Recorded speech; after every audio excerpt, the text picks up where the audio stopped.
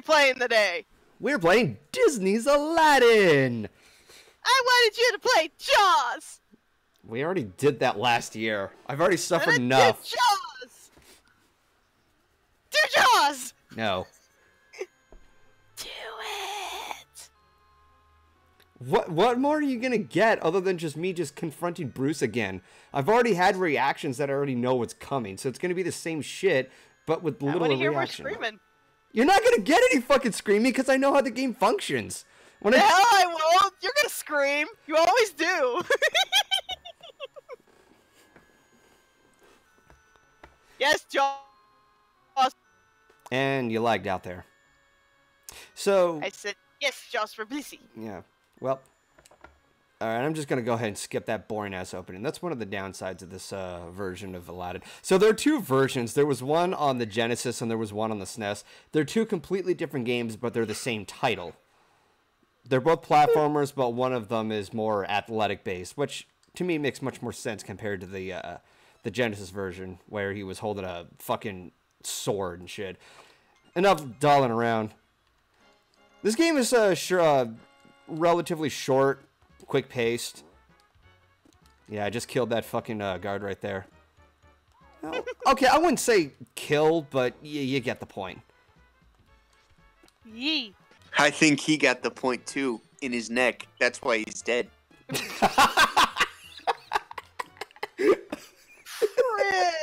Pretty much. Yoink, I'll take that roll of bread. Ooh, gems. Oh, fucking hell. Nice. Yeah.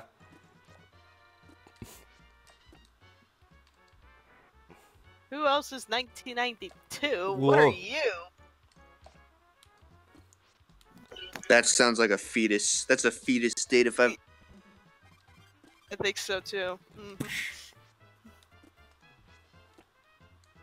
And you all babies! Ah, you baby! You are tiny. You are small and weak. You can say I'm small and weak, but I'm also quick and athletic. Meanwhile, I'm a fat ass in real life. No, I'm Oh, I talking. was about to say, and no, you are not. Golden's being mean to himself. Ignore him. I got a pot belly. I would. Listen, that doesn't make him fat. I'll tell you this much. Last week, Chrissy took me to Planet Fitness, and they have some training classes. One of which is a cardio workout. And I shit you not, when I was in the middle of doing them, I already wore myself out after 30 minutes. Like, my legs were on fire for a couple of days. That's not unusual. It just means that it worked. Oh, Love the content. Keep having fun. The burn says it's working. Whoa, what the hell? Are you fucking kidding? Oh my god. Okay, so Dead Brony just donated $100. Oh. So, wait, hang on. I gotta take a look. Okay, so what was one of the milestones? Oh, fuck. Back to the Future on NES. Ah, shit. Oh, no. Oh, that's gonna end in tears. Thank you for the donation. Oh my god. You in trouble now.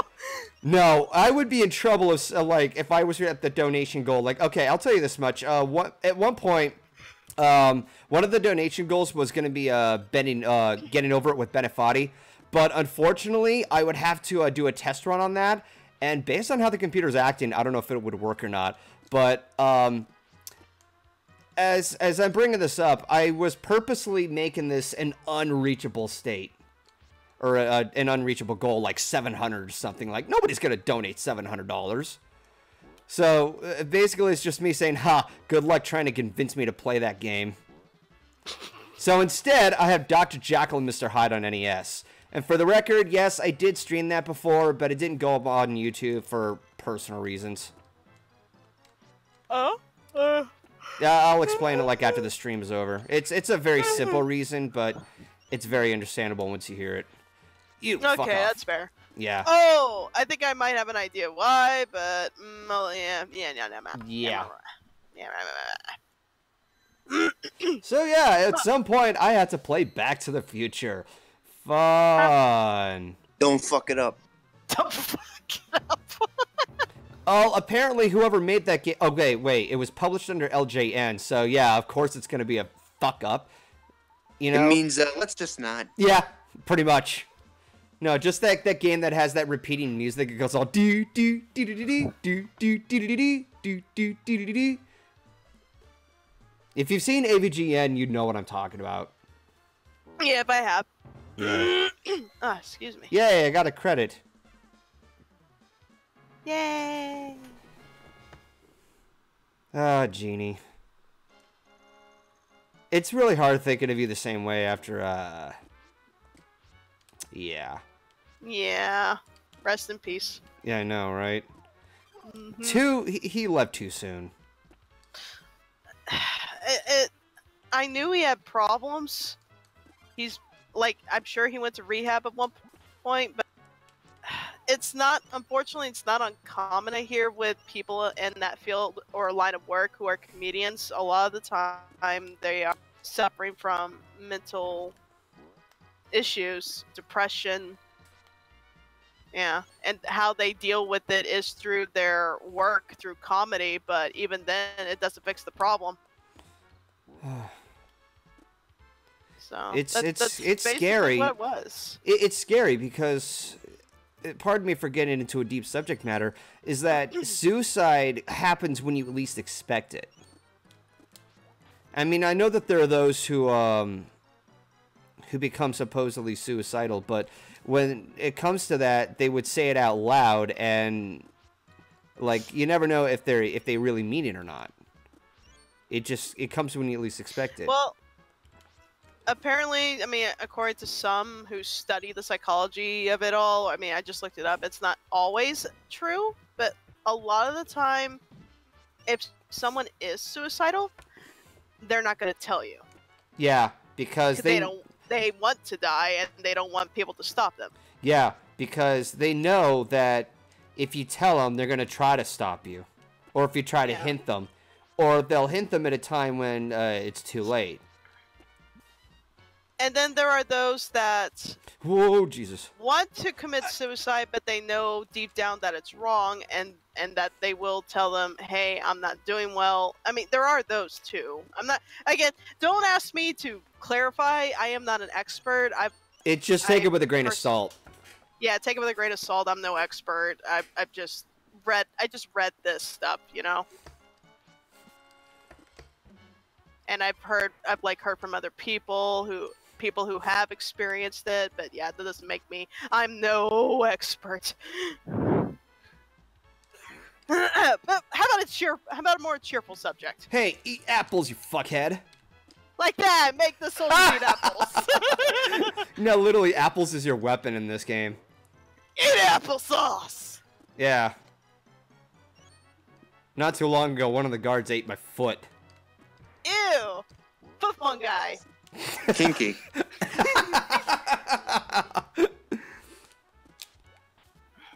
Ooh, he just took an apple to the face. Here, have another one. Hey, an apple a day will keep Aladdin away. Exactly. Oh, that's evil. Okay, kind of a cliche question. What are your guys' favorite Disney movie? Oh, I gotta think about that. Let me think. I gotta think. Big Hero 6. Think. Big Hero 6? Okay. Does it need to be a cartoon or live action or any?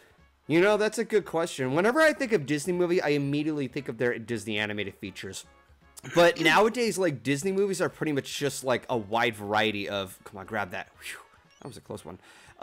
They come in such a variety that some people will say, like Tron, or they'll say something like Homeward Bound. I don't know. You know, just at random. So, for the sake of argument, it can be any Disney movie. Or you could pretty much segregate them, like, what's your favorite live-action Disney movie, an animated Disney movie? Actually, I'm not going to do that. I'm going to go down. Oh, it's so hard to pick. Oh, no. Wish Upon a Star.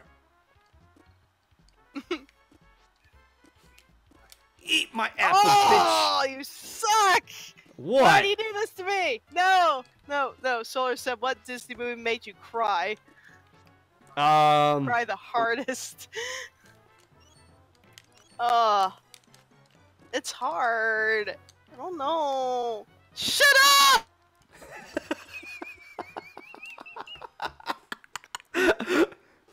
Shut up, Brett! You shouldn't be laughing at that. Shut up! The only thing I imagine, eat my foot. The only thing I imagine is just a freaking hourglass just spinning on top of your head, and you're just getting frustrated. Ooh! Oh wait. Disney movies. Disney, come on. Why am I blanking here? I guess there's quite a lot to choose from. I mean, you could just say a couple of titles, and then you can like narrow it down. Okay, Wreck-It Ralph was good. Zootopia good. Great Mouse Detective. Lion King, obviously. Bambi. Sorry. The Fox and the Hound, I thought was pretty good. Fox and the Hound made me cry, for sure. Oh, absolutely. Here, have another one. Hey, you get to make applesauce with that kind of sword? Holy shit, dude. Oh my god, Inside Out made me bawl. Oh, yeah. Oh, God. I remember when I was in the theater with me, Keyframe, Thespio, and Abby Rohde, and Sweetie Bloom, and I'm just like, I look over, and I got a tear shed out. Thespio was just like, I'm just dying. No, that scene where the imaginary friend sends Joy up from the forgotten pit. Oh, why? I know, right? Oh. Okay, how about the live action ones? Pirates of the Caribbean, easy. Which one? Very. The first three? Curse of the Black Pearl. Yeah. Black Pearl for sure, yeah. How about Bed Knobs and Broomsticks? I still have yet to see that movie. Shame! Hey, at least I saw the Mary Poppins. Okay, you're off the hook. How can you not like Mary Poppins? The live action Mary Poppins was really good. Mm-hmm.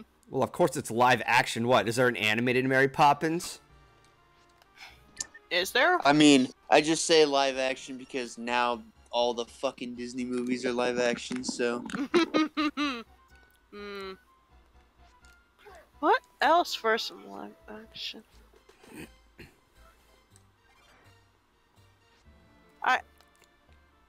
I mean, I love this movie, but I feel bad for loving it. What? And that was Swiss Family Robinson. Swiss Family Robinson? Yeah, it was a live action Disney movie, pretty old, like Bed Knobs Broomsticks old. But I love the movie because it had pirates and exotic animals and a family living on an island trying to survive. Here was the problem with it, though. So back then there weren't animal rights. So what you saw in the movie actually did happen. Oh God, I can already tell how south that's going. So yeah, there's a specific scene, and it's it's extremely terrifying when I realize. But as a kid, I thought, oh, that was so cool, so epic, and then you realize, oh, that really happened. Which is horrible for the animals specifically, I have to point out. So there is a scene where the boy, the youngest son of the family, is trying to capture a baby elephant. Uh-huh. Wants to keep it as a pet, I get it. The boy encounters a tiger in the jungle. Oh. And the family happened to have 2 Great Danes with them. The Great Danes come to the boy's aid and attack the tiger. That was real. Those dogs attacked that tiger, and it was, terrible to watch. Thrilling to watch, but then you realize, no, this tiger's actually getting hurt, and these dogs are being put at risk. Holy crap. that doesn't sound too surprising because in Old Yeller, Yeah. Yeller was taking on a freaking bear, a wolf, which eventually got him rabies. Like, I'm pretty sure the rabies wasn't real when filming. That would be suicidal to, you know, film something like that. But I'm gonna do some research on that. Give me a minute. Fuck. I think I walked myself into a pit of what the fuck, didn't I? Old Yeller. A pit of what the Old fuckery. Yeller's a dog that adopted by a poor family when the family's. Well, obviously you're reading the plot summary. Yeah, I'm just checking something real quick. Rabies then and now. If you're like me, I've probably seen the. Yeah. Let's see if the bats respawn here. Yes, they do. Okay. And yoink! I'm gonna take that. Whoa! No! Alright. That's not. Backtrack. You're lagging out a bit. Sorry. Okay, I can hear you now.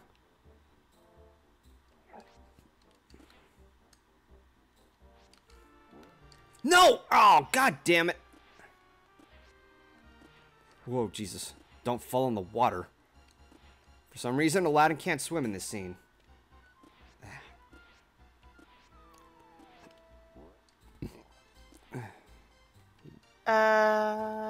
That's not it.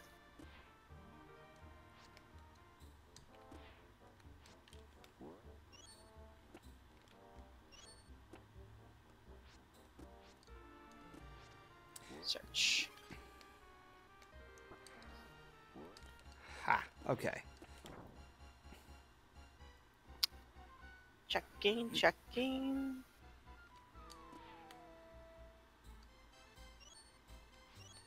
There's the plot. Adaptation, reception, and legacy. Oh, yes, the legacy that traumatized kids even more than Bambi. Right? Tell me I'm wrong! 10 things you didn't know about Old Yeller. Let's see. Boy. The real Old Yeller wasn't a monogrel. What? In the movie, the real Golden Lab was. I gotta sneeze. Bless you. Thank you. Shut up. I didn't In say the mo- anything. No, not you. Solar. Oh. Ugh. I Anyway, called her cute. in the movie, a real Golden Lab was used, but in the book, the dog was described as a black-mouthed cur, which is similar but less bulky. Alright. The movie was filmed in California, of course. The dog's name was Spike.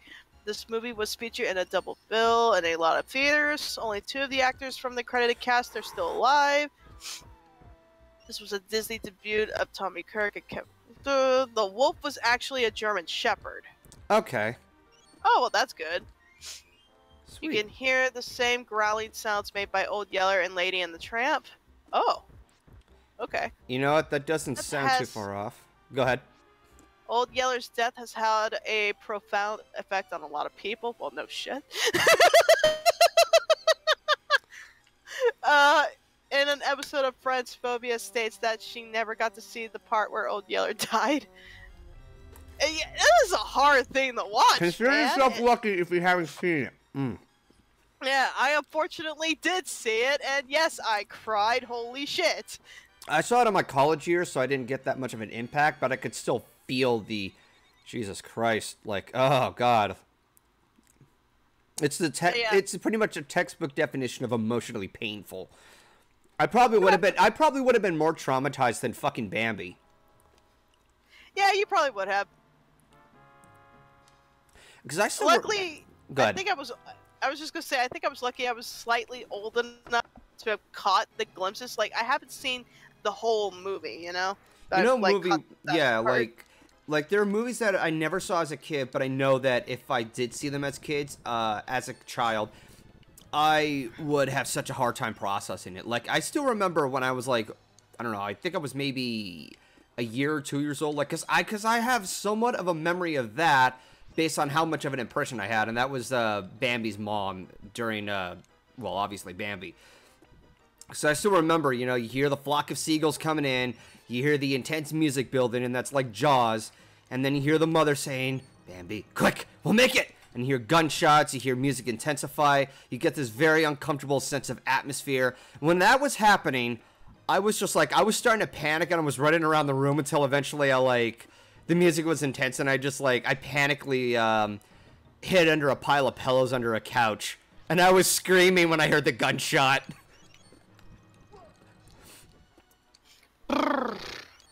Yeah.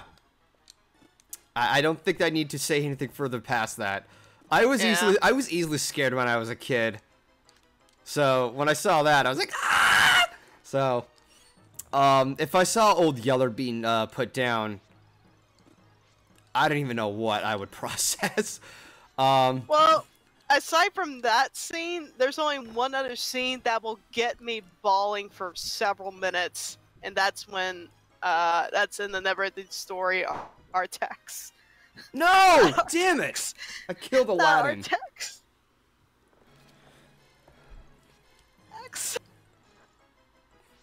I never understood why he was so depressed. It was just, he was sinking.